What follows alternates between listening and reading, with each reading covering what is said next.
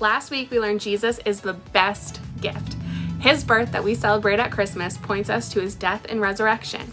When a person believes in Jesus as Lord and Savior, he makes them new and sends the Holy Spirit to live inside them. You made origami hearts after the lesson. There are a lot of things that you can make with origami, like this butterfly I made. I started with a piece of paper, and after folding it all sorts of different ways, I made a butterfly. But since the work of folding already had started, even if I unfold this butterfly, it will never again be a flat and uncreased piece of paper. And that's the type of work that Jesus does in the lives of those who believe in him. Once you give your life to him, he makes you a new creation. And the work he does in your life can't be undone. You are his, and you will start to look different. His mark will be on your life. And that's what we're going to talk about for the next few weeks, what a changed life in Jesus Christ looks like. In John 15, Jesus tells us that he is the true vine. Verses 7 through 12 say, "If you abide in me and my words abide in you, ask whatever you wish and it will be done for you. By this my Father is glorified, that you bear much fruit and so prove to be my disciples. As the Father has loved me, so have I loved you. Abide in my love. If you keep my commandments, you will abide in my love, just as I have kept my Father's commandments and abide in his love. These things I have spoken to you, that my joy may be in you and that your joy may be full.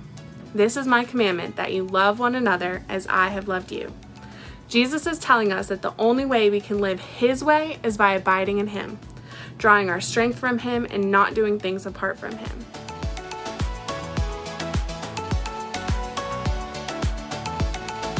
Let's play a quick game before we get started. I have a few challenges in mind before we start our story. How many can you finish before our story starts in 1 minute? One of them is turn your shirt around backwards, put a hat on, wear a blanket or towel like a cape. 3 things you can try to do before we start our story. You have 1 minute. How many can you get done?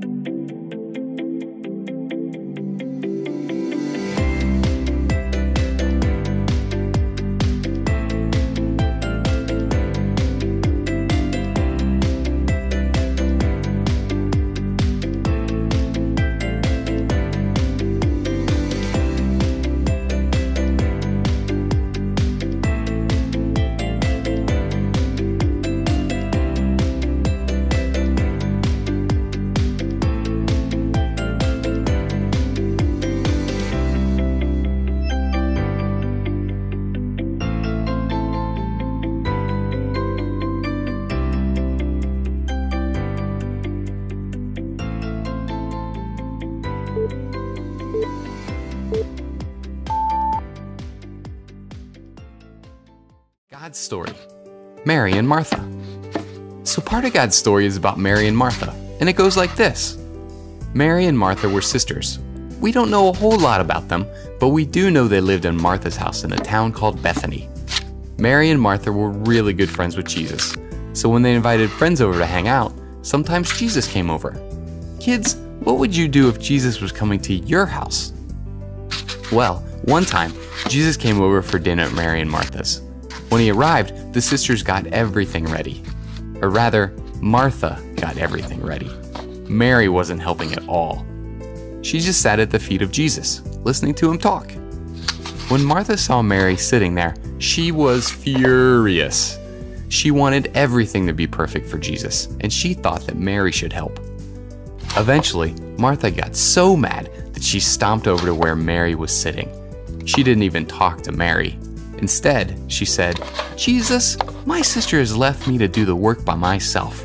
Don't you care? Tell her to help me." When Jesus heard Martha, he wasn't mad. He just wanted to be with her. He said, "Martha, Martha, you are worried and upset about many things, but only one thing is needed." Kids, that one thing is Jesus. See, Jesus didn't mind that Martha was making dinner. That's a nice thing to do. The problem was, Martha didn't realize how special it was to be spending time with Jesus. She was too focused on making dinner. Imagine planning a big party for all your friends, but you got so caught up in getting ready, you didn't even get to have fun with them, which was the whole reason you had them over. That's kind of like what happened to Martha. Anyway, as for Mary, She wasn't being lazy. She just cared about Jesus more than anything else. Maybe more than she cared about what Martha thought of her, and maybe definitely more than making a perfect dinner for her friends. Of course, Jesus likes it when we help our sisters, or our friends, or our moms, or our dads, or our brothers, or our cousins, or anyone else who needs it. But he told us that the most important thing we can do is love him and God with all our hearts. And the second most important thing we can do is love others. You can read about it in Matthew 22:36 in the Bible. Martha wasn't loving God or Mary, so Jesus encouraged her to act like her sister. Mary had a chance to sit at Jesus' feet, and she did. And that's the story of Mary and Martha. So in case you missed it, here's the quick version. Mary and Martha were sisters. They lived together. They were friends with Jesus. They invited Jesus over. Martha worked on dinner. Mary sat with Jesus. Martha got mad. Martha told Jesus she was mad. Jesus said Martha only needs one thing, him. Loving Jesus is the most important thing we can do. And that's a part of God's story.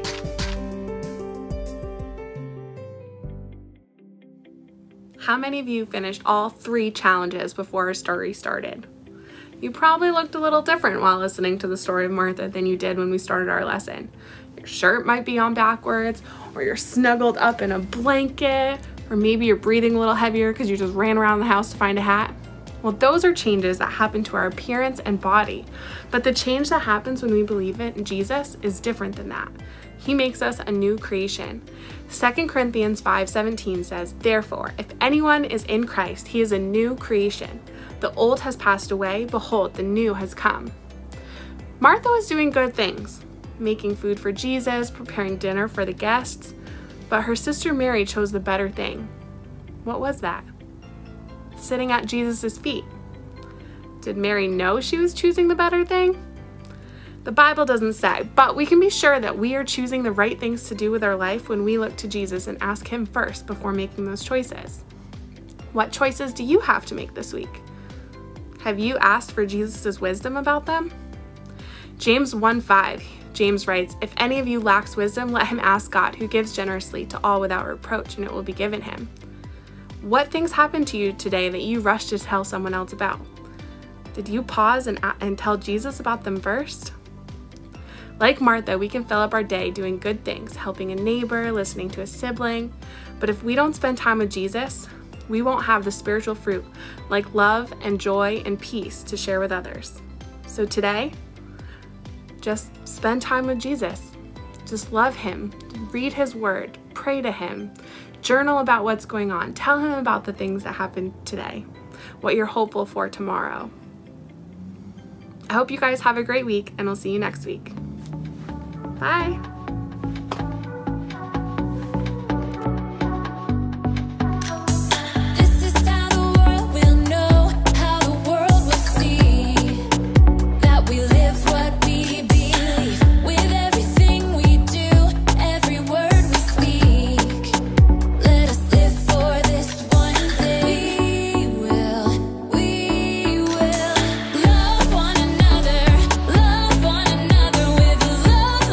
Other